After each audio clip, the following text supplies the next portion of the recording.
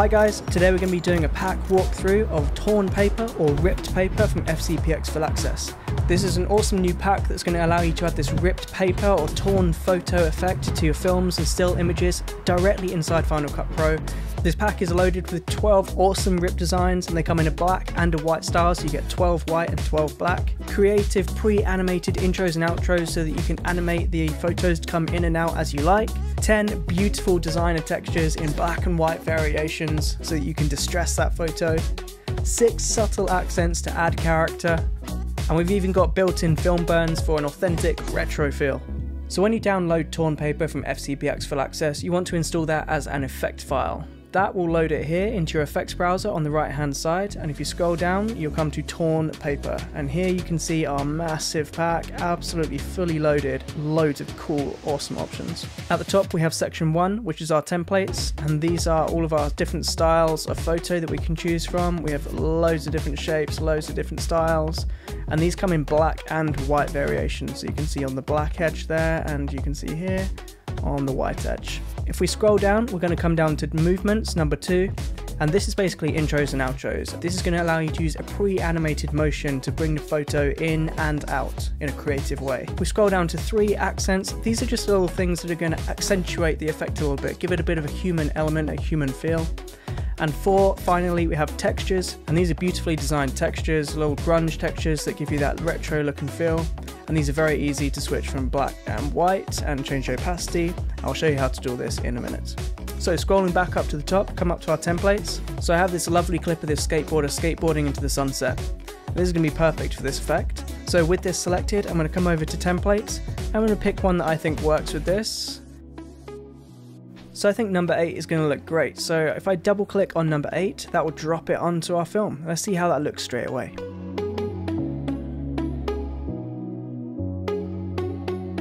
So that's looking really professional. You can see how the film is masked inside this frame and it looks really authentic, really retro. But of course there might be things you want to change about this. So if we come up to the right hand side, you can see over in our inspector we've got our published parameters. And to get over to this, you just want to make sure that you have these 3 sliders selected, and then you can come down to this movie icon and that opens up your published parameters. And here we're going to be able to change things like our scale, the position of our clip, but I'm going to leave it how it was. We also have on-screen controls here that we can drag around, and we can rotate, and we can also change the scale.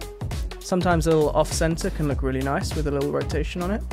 Next, coming down, we have our drop shadow. Of course, on a black screen you won't be able to see any drop shadow, so I'll just pop a white background there. So now you can see our drop shadow, and we can change things like the opacity, the distance, the angle. Or of course we can turn it off entirely and we can have a completely flat image, but I think the drop shadow adds a really nice depth to this. Scrolling down we have our age style, and here we can add film burns. So you might have noticed when this was playing, it's added film burns, which is a really lovely retro technique that just gives a film that timeless feel. We can choose from 3 styles here. We've got burn 1, burn 2 and burn 3. Burn 3 is quite a nice subtle one. We can also change the level of hairs and dust. These just add a bit of a vintage feel. We can choose if we want to add grain or not, and how much of that, and as well the type of grain. I think TV static is a really nice grain. And if we scroll down, we have our final section, which is style filters, and these are just really quick, really easy stylistic choices that you can make. So things like black and white, or you can scroll through and you can check out the different color combinations you can get. You can also stack these, and it creates different feels, and you might find one that you like, that looks quite cool, or I might just go for one on its own. Yeah, I quite like that toned, that's a bit more subdued. They've got a real vintage vibe. So let's see how that looks after we made those small stylistic changes.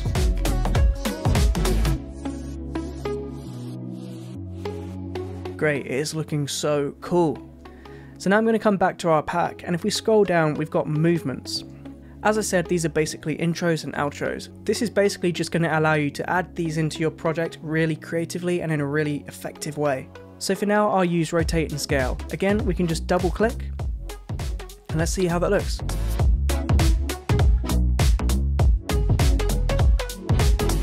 Awesome, so you can see how this could be added to our project really seamlessly, and it could be a really creative effect.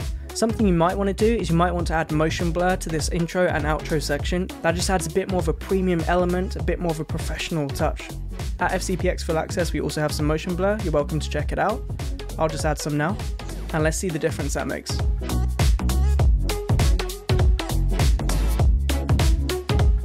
That's awesome. So you can see how that just smooths out the transition a little bit more. We come back over to our effects pack, we go down to accents. Like I said, these are just things that are going to add a little bit of a human element, a bit of a creative spark to this. So something like handheld can be really effective. I'm just going to double click on handheld. It just makes it feel like the camera was moving as it was being filmed. It's a really kind of just a subtle human element. I also quite like to add grow and shrink.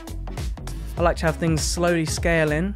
So if I come up to our inspector in the right hand side, you can now see we've got our plugin here, which is the frame 08. We scroll down, rotate and scale, that's our intro and outro. We can choose whether you want to turn that on or off.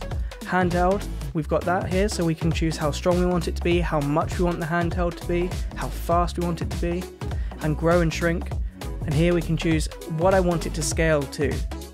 So if I want it to scale to 20%, that means this is going to increase 20% in size over the course of the clip. I can also go to negative, so if I wanted it to scale out, I could go to -20, say, for example, and it would scale out over the course of the clip by 20%. Let's see how that looks.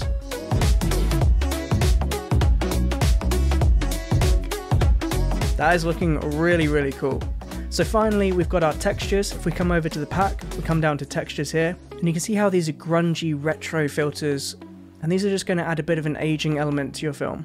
So I'm going to try 8 on this one. If I double click, so you might not be able to tell because of the white background, but if I turn off the white background, you'll see that this has applied it to the whole frame. So there's a really easy way to fix this. Click on your clip, we come over to our inspector on the right hand side. It might be easiest if we hide 08 just to save us some space and so we can see everything in one view. And we come down to the text that we've just added, 08 here, and we're just going to drag that to the top here. And you can see how that instantly, that drops it straight inside the frame. Now if you didn't want it to be white, all you've got to do is select this and it goes to black. We can also change the opacity, and I think just a little bit of a more subtle opacity looks good. And there you go, we have our finished effect. Let's see how that looks.